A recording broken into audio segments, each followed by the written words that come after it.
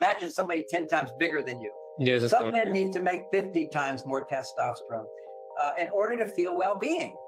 If they don't make enough testosterone due to their behaviors, due to their thinking, due to their relationships, these are the things that stimulate testosterone.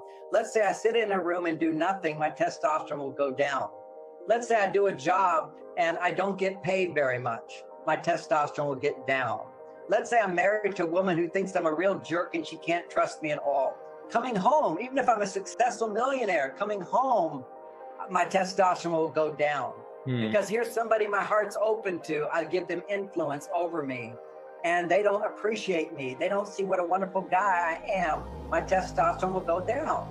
So when men's testosterone goes down due to his behaviors, his actions, his thinking, what he does and accomplishes, and how the world treats him, all these things go into production of testosterone.